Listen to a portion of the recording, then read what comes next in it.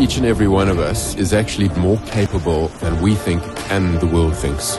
My name is Ryan Stramrood. I'm an open water and ice water swimmer. I do these extreme swims to challenge myself and to better understand the most powerful tool we'll ever have, and that's the mind. It was only after my first real swimming challenge, which was from Robben Island to the mainland, where I started to understand the mind a little bit better. Our minds are designed to keep us safe. They're designed to keep us inside our comfort zones. But the margin between where your mind says the end point is and where it really is where the magic happens. And you have to step into that uncomfortable space, because that's where you're going to learn and that's when you're going to grow. But don't let your mind limit you. I really want South Africans to understand that each and every one of you is capable of exactly the same and a whole lot more. We don't even know how tough we are, but there is true magic within us all.